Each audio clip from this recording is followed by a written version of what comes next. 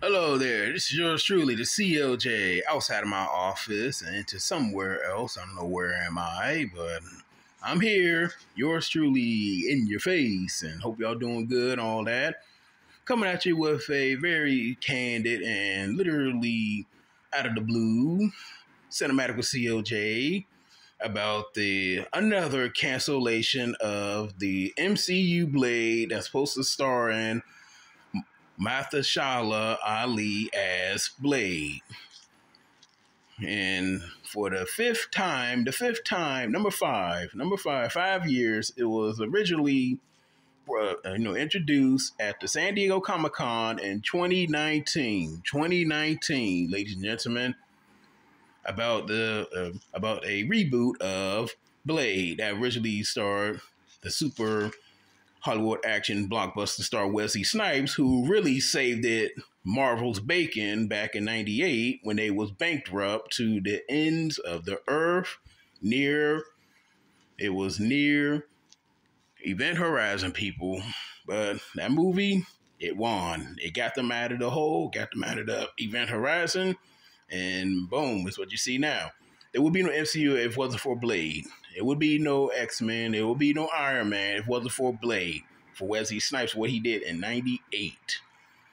So the MCU decided, okay, 11 years later, let's go and reboot Blade with Mahershala Ali and crickets, cancellation, not. It's terrible. It really is. New writers over the last 5 years been nothing but rewrites, reshoots, cancel that.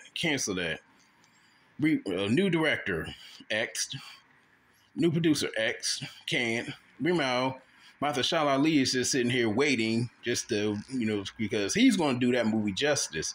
They know this, but why are they over here twiddling their thumbs and just saying, we will do it one day. We will do it. You know what this is starting to remind me of? This is the same thing how the MCU did to Black Widow. A movie that should have been in 2017 a year after Civil War, but then they waited until post-Endgame in 2021, which was pointless. They killed the character off, only to have a movie about her that takes place before. What kind of nonsense is that? What kind of a carriage before the horse is that? So it seems like that they're pulling this off with MCU Blade.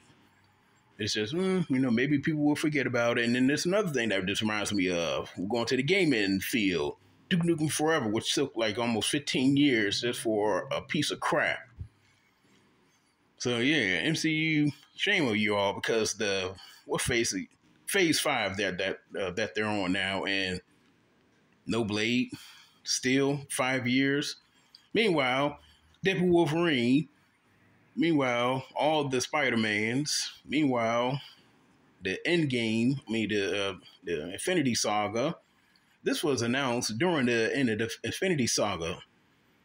This was announced during Phase 3, I believe. Phase 3, and still now it's being canceled. Now it's being delayed to 2025, and they might as well just put a fork into it and just quit with it. Because they also did Wakanda Forever wrong by not recasting T'Challa, because Chadwick Boseman, his brother, said it. He said that, Boseman, rest in peace, but you know what? You're in a better place. You're a better body. You're with the Lord being glorified. He will want to, T'Challa, Black Panther, to be replaced by another actor. Yes, because it's the character, not the actor. And Disney just said, well, let's just throw this on the Barbie and see if people gonna eat it up. And we didn't, because of the MCU. Shame on you. So here we go again. And another thing, special shout out to a social media brother, pro-black FBA brother, Torian Reigns. Here's to you, brother, for bringing that news up. And yes, to your quote, poor Jonathan Majors.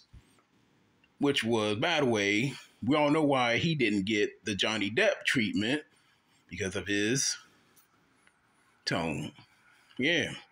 It's practically the same thing we think about it. Everybody had justice for Johnny Depp, but everybody was crickets and told me something, let's condemn Jonathan Majors.